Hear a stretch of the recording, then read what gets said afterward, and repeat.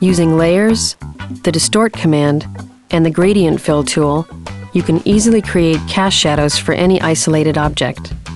Creating drop shadows is almost as simple as duplicating a layer. Start with an isolated object on a transparent layer, such as this sun, and drag it onto a simple background. Using the Layers palette, copy the object layer. Rename the copied layer Cast Shadow. To create the shape of the shadow, use the Distort command and drag the handles to get the effect you want. Press Return to apply the distortion.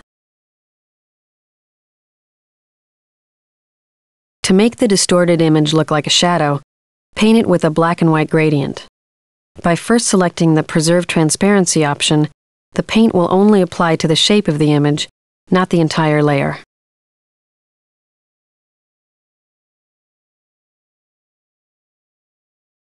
To make the shadow appear to blend into the background, use the Multiply Blending mode on the Layers palette. To complete the effect, drag the cast shadow below the object layer. You can experiment with changing the cast shadow by redrawing the gradient at various angles and lengths until you see the effect you want.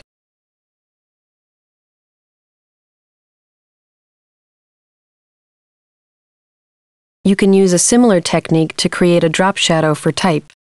When you use the Type tool, Photoshop automatically creates a new type layer. Rename the type layer, then duplicate it and name the copy Drop Shadow.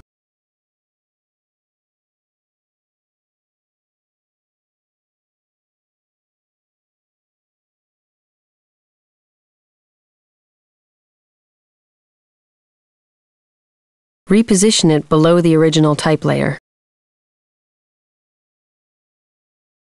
Then use the Move tool to offset the original type layer from the copy.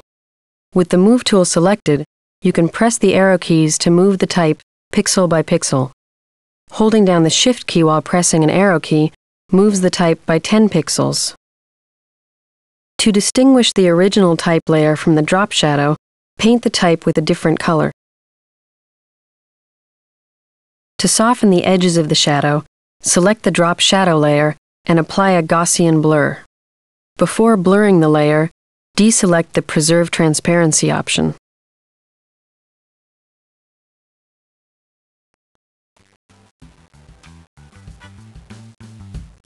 Experiment with different opacity settings and even blending modes to change how the drop shadow blends with the underlying layers.